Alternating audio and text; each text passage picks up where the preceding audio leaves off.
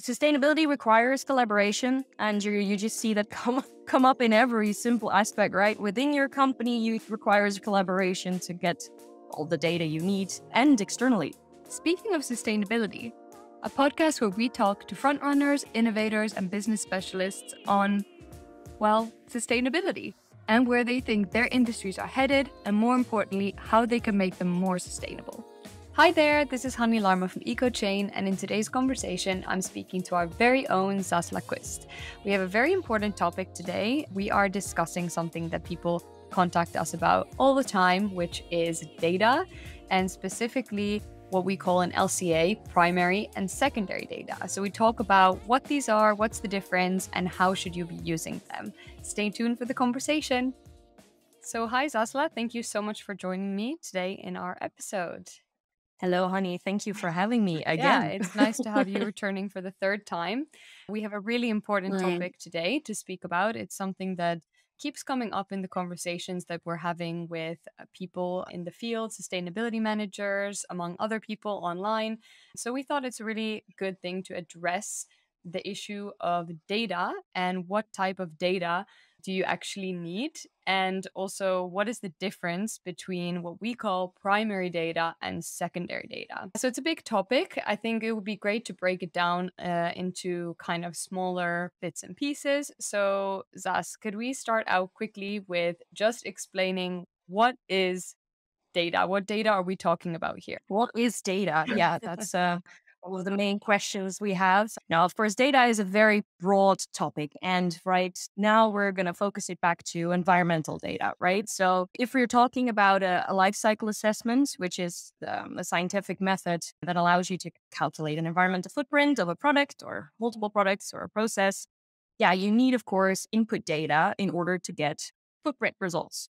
So that's the kind of data we are talking about. This data, you can call this, the necessary input data that's then connected to impact references, basically, and give you the results of your footprint. So to kind of put that into short, it's environmental data on your products in its materials, processes, anything that's related to kind of making the product, and also the type of data that you would need in order to make the product more sustainable and calculate kind of those different impact hotspots and also where the biggest change can indeed be made in terms of sustainability. Yeah, exactly. And I think here, of course, there's a difference. We say environmental data, but environmental data is, of course, what you get out of your footprint, right? That's the environmental part.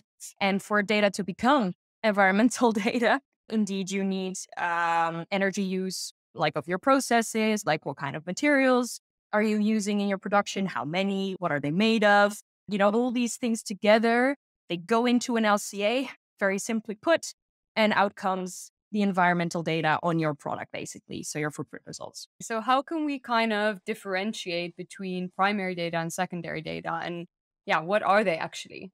Very good question. So we just discussed that basically to get your environmental data, right? So on your product or products, you need to put in data into a life cycle assessment, right? So this input data, that's where the primary versus secondary data all like taps in. So it basically comes down to the quality of your data. That's really simply put, right? Because there's indeed more layers to it, but high quality data goes in, high quality environmental data goes out, Right. low quality goes in, low data goes out. So that's just a little bit how it goes. And this is kind of where the primary versus secondary comes in. Because I have a definition. So the European Commission says that primary data, so an LCA, is data that's directly measured or collected from a specific facility or a set of facilities. So basically, it's like really raw, accurate data that's directly collected, right, by either you, when you own your own manufacturing site, for example, then you know, okay, this is my manufacturing site. I'll just ask the people that work there for me what goes in, what kind of emissions go out. So this could be, for example, electricity use or how much water is used in the production of jeans, for example. Yeah. So it's really raw process and raw site-specific data, raw data on, you know, the exact, like how your materials that are necessary for production are built up. And often then this comes into the whole value chain, supply chain part, right? Because there's a lot of companies that don't own their own manufacturers, or they buy their materials from suppliers, or they have to put their, they send their products to distributors, or so this is kind of where it gets a bit sketchy, right? Because this input data, there's only so much that a company might be in control of, right? So what data do you actually have access to? Mm-hmm. And this is a really important part, right? Because that means that if you are more in control of data, then and you can access it, then immediately this input data becomes of higher quality. But if you don't, then you are dependent on others. And others, it can go very slow for suppliers to give you all the information you need. And that's where secondary data comes in. So basically, it's secondary data kind of functions to fill the gaps of primary data you don't have. So that's just very simply put, right? So primary data means really raw, accurate data on every aspect of, what's necessary to make your product, to ship it, to like get the materials in and to get it out again to your, to the stores, for example. That's all raw primary data, but you don't have access to all of it. So sometimes before you do, you need to rely on averages. And that's kind of what secondary data means.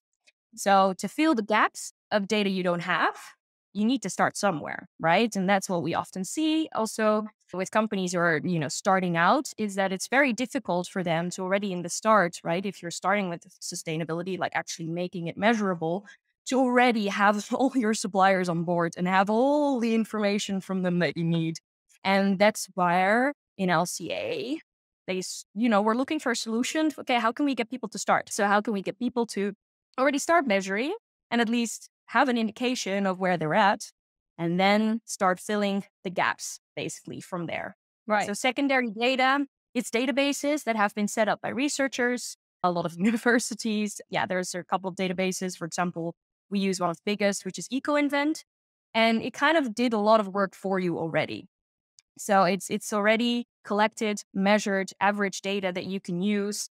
For example, if you don't know a specific material or where it came from at one of your suppliers, then at least you have something that you can already model to give an indication of, okay, might this be something where my impact comes from function? Right. So kind of to sum it up, the primary data is the data that you're in control of. You have that data. It's if you have your own manufacturing facility, you would already own that data.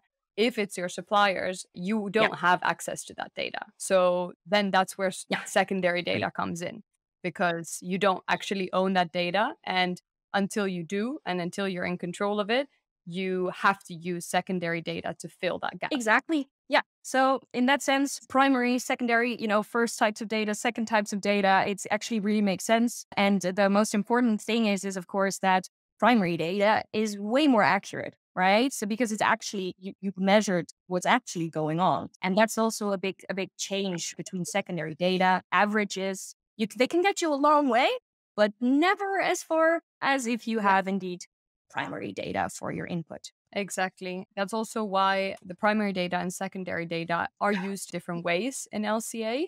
Of course, we would always prefer that primary data is used, but as you mentioned, that's not always possible. And therefore, it's really important, especially when you're making claims about the sustainability measurements that you've made, that you kind of define which data you've used. So, are you in control of it? Is it the primary data? Is it something that your suppliers own and you haven't yet been able to harness in your measurements? As we already said, right? If you, realistically look at where companies often start, you won't have all the primary data you need often, right? In the beginning. Some companies do, which is great because they've already done a lot of prep work, or indeed what you said, they have way more access to this primary data, like direct access. But if you don't, that's okay, right? Just be transparent about it. That's basically how LCA works. Again, it's the data that goes in and that results in a certain quality of data that goes out. And if a company starts out using secondary data, that's completely fine because in the end, it will already give you really great insights in finding out, okay, where does my biggest impact come from, right? So even if you rely a bit on averages, you'll always have certain materials that will have higher overall average impacts than others. So you already can see in your first measurement, all right, apparently these kinds of materials that I'm using are causing my biggest impact. This is great information because now I can actually go to that specific supplier because they're worth my time the most, right? I need to prioritize them and ask them for inventory data. That's already great. But of course, the very best would be if they could give an LCA for their own products, right? Right. Because then you have everything you already need and everything becomes a lot smoother. So it's a great start. If you're communicating about your first measurements or maybe your second, always pretty transparent. Hey, we're really working on getting our suppliers on board. This data that we have now is, partly based on this primary data that we already have, but we're missing this. We're focusing on doing that now. This is what we measured. Yeah. Just be transparent about it because it's okay. You have to start out somewhere. Exactly. And especially that kind of starting out somewhere. So if there's a company and they don't Mhm. have most of the data, let's say they're in control of some of their product data, but they have several different suppliers, for example, where they Mhm. need to collect different types of data.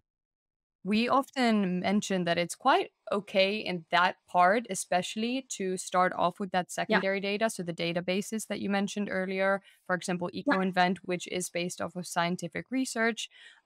So they are accurate in that sense, but they aren't the primary Yes. data that we would prefer.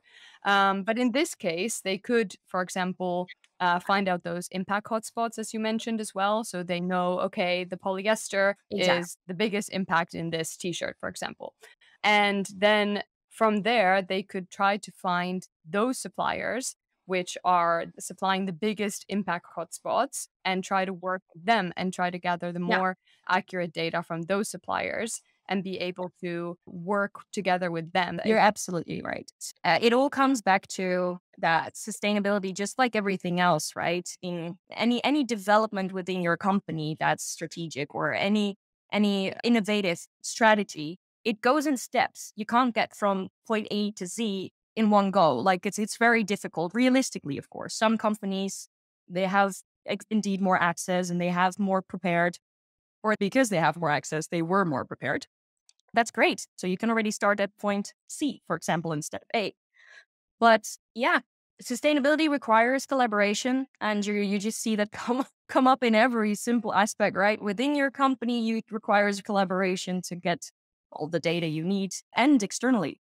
And that's something that we see that keeps on coming back, right? So over the next couple of years, you'll see more and more, hopefully, right? More and more companies really engage their suppliers in, all right, please give us the environmental data, but also give value back Mm, because it's not one-sided in the end, because that's yeah, also another part where it for often sure. goes wrong. How on earth do you get your suppliers to be, interested to actually give you that data? So we could do a whole other podcast about that. For sure. But it just shows that, sustainability often goes within steps as well. I did a really interesting podcast with Oh My Bag, Mhm. and the sustainability manager there mentioned something really Yeah. interesting that they actually have, well, they already have very strict criteria for which types of suppliers they Yeah. work with, but they also foster relationships sometimes for years before they Oh, it's actually even great. start working with the supplier. And apart from that, once they've started work with the supplier, they also give guidelines, Mhm. they do checks both ways. So the supplier can give feedback to them on their processes and their ways of working. And they really want to foster that kind of mutual sustainability benefit, Yeah. which I found really cool. What do you think is the most important thing when keeping these relationships with suppliers going to be able to kind of get that accurate data from them? What do you think is the most important there? Well, it's kind of what you already mentioned as well, and what Oh My Bag then also mentioned is it's indeed the value. Because I mean, yes, a lot of companies are starting out with sustainability because they also feel they have to, right, for the planet. But a lot of companies they might not be ready for it yet, which is, I mean, logical if you see, not our entire economy is ready for it yet. So then it might be different for suppliers in what kind of value they see in giving you this data. So it, of course, also depends on how much power in the end you have over suppliers and indeed how you approach these relationships. If with Oh My Bag, you focus on creating high quality products, then indeed focusing on maintaining good relationships with your suppliers, it's going to benefit them, right? Because you want to keep them for a long time. So for them, it's like, oh, okay, if I'm going to give you data you need and I'm going to go through that effort, I'm going to get something in return because we're focusing on a product. We're developing products over the years. We're really looking at improving and improving. And then my data is actually useful as well for me to Right. improve my products. It should be a win-win in a way, that if they provide you with this data, then you can give something back. Indeed, a long-term relationship, a better contract. And that is really important in the end. Sustainability should be business, right? It's part of business. So let's make it that way. So, to kind of sum up the conversation, Zaza, what were your three main takeaways from this conversation? If there's someone who's listening and they think, okay, I still want to kind of refresh what was primary data, what is secondary data, and how are they used? What are your three main takeaways? All right. So primary data is highly accurate raw data that you've measured directly from facilities or multiple facilities from your processes. So it's really high quality data. It's really accurate to your product, right? And some of this data, it might be in your control or not. You need to get primary data from suppliers, for example. So that's primary data. So if you don't yet have all this primary data in the beginning, then you need secondary data. And secondary data are these impact databases, basically, that, are already preset. They're scientifically researched. And we also, for example, have the biggest database in our tools. And then that can be used to fill the gaps that you don't have yet. All right, so that's the main difference between the two. So then the second takeaway, basically, is that you want as much primary data as possible. Let me put it that way, because quality input results in quality output. The more primary data you have, the more accurate your footprint results will be, which is super, of course, because it gives you way more credible footprint results, way better insights on, okay, really specifically, where can I focus? And of course, it doesn't get you into trouble if you don't communicate about it well. So, all right, so that's main takeaway. And takeaway 3 is it's okay if you don't have all the primary data already at the beginning. That's okay, because it's very realistically, you might not have all this information from your suppliers in the beginning already. So then secondary data works great to make your first environmental footprint results. But if you communicate about it, always be transparent in the amount of, like, the percentage of primary or secondary data that you're using. And that's very important. And always see it as a journey. You might start out with more average results. In the future or in next year, you might have primary data from at least 2 suppliers already. Yay, that's progress. But always be transparent about it. Well, I think that sums it up perfectly. Thank you so much, Sasa, for joining this conversation today, and speak to you soon. Thank you. Hi, everybody. Thank you so much for watching this chat. If you enjoyed this episode, please click here to subscribe or here for more recent episodes. Bye-bye.